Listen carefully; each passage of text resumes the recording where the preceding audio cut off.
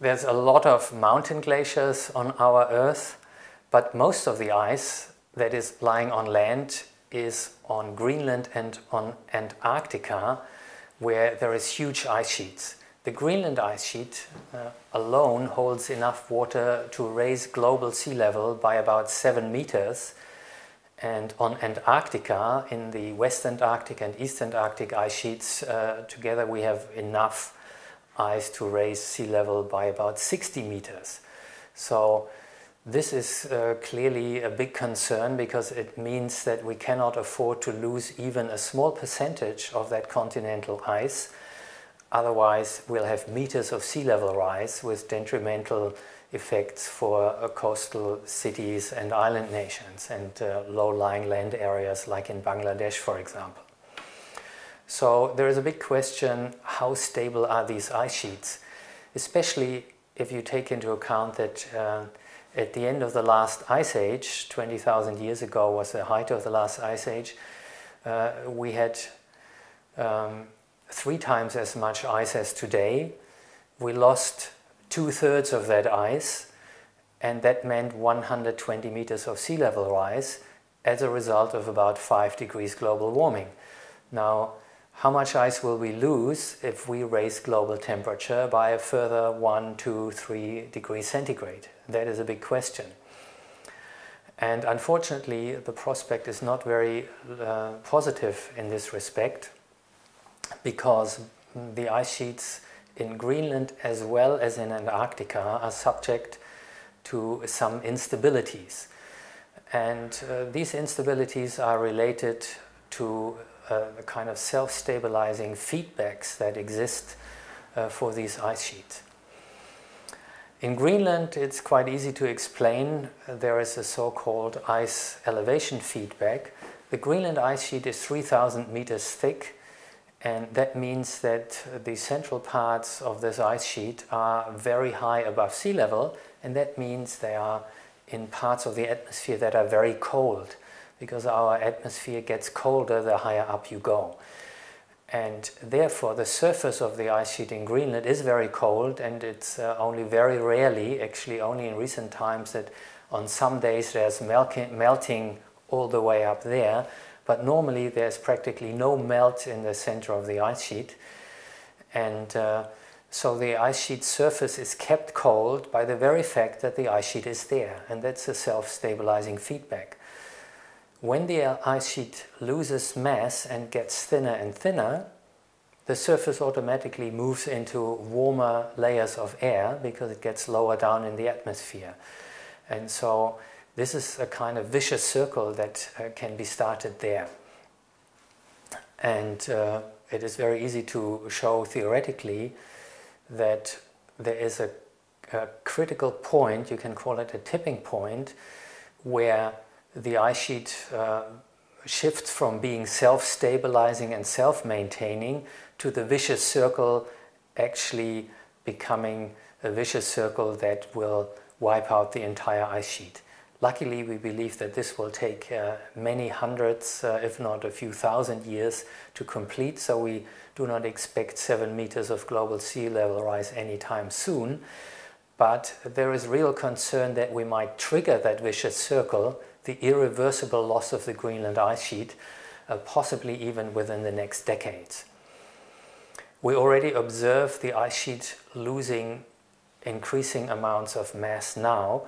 That we can determine from satellites by the GRACE satellite mission that basically weighs the ice mass on Greenland with a very ingenious system of 2 satellites flying very close to each other and feeling the gravity pull of that ice mass.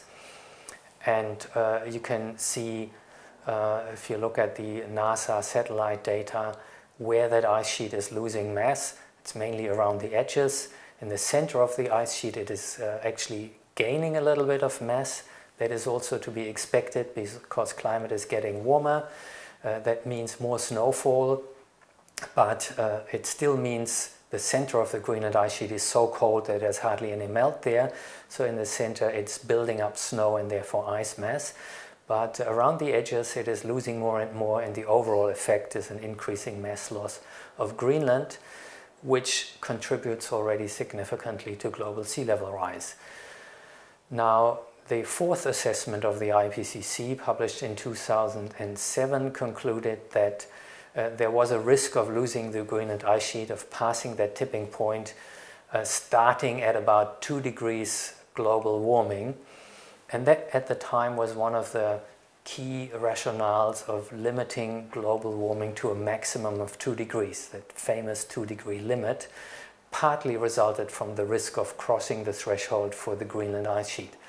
Now, unfortunately, as has been the case with several other of the IPCC estimates, this was overly cautious and actually understated the risk. In the new IPCC report, it is conceded that already from about 1 degree global warming, we run the risk of losing that Greenland ice sheet. And of course, that is of major concern. If we look at the other end, the Antarctic ice sheet, it is subject to another kind of instability, which is called a marine ice sheet instability, and which has been known since the work of John Mercer in the 1970s. Mercer back then, actually, when you read his old papers, wrote in major journals like Nature very stark warnings that we would be destabilizing the West Antarctic ice sheet and causing major sea level rise with further global warming.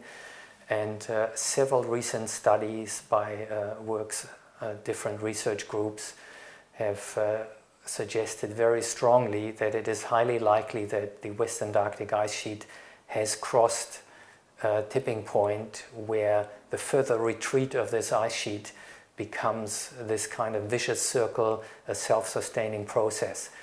For this marine ice sheet instability, basically it works, it kicks in when the ice sheet is on a backward sloping underground, a backward sloping bed, because then the further it retreats, the less friction there is that resists the further flow of the ice into the ocean and the further ice loss. And so once the ice sheet crosses a kind of hill and retreats over that hill and finds itself on a backward sloping bed, it is basically doomed, and everything points to that already being the case with the West Antarctic ice sheet, which alone would cause in the coming centuries about 3 meters of global sea level rise. So there are further instability thresholds in the East Antarctic ice sheet that can be crossed. For example, in the Wilkes Basin, that if we cross those stability threshold, we would probably commit further meters of sea level rise in the future. And all this is made all the more plausible by the fact of how much ice we have lost at the end of the last ice age, and also by how much sea level rise we find for earlier warm periods in Earth history, like in the Eemian interglacial, where the temperatures were only about 1 degree above present, but the data point to 6 to 9 meters of higher sea level than today. So there is very real concern that maybe we have already, or likely we have already committed to meters of sea level rise with the 1 degree global warming that we have caused, and that we could cross further stability thresholds of the big continental ice sheets of Greenland and Antarctica, and this becoming all the more likely the more global warming we permit before we stop it.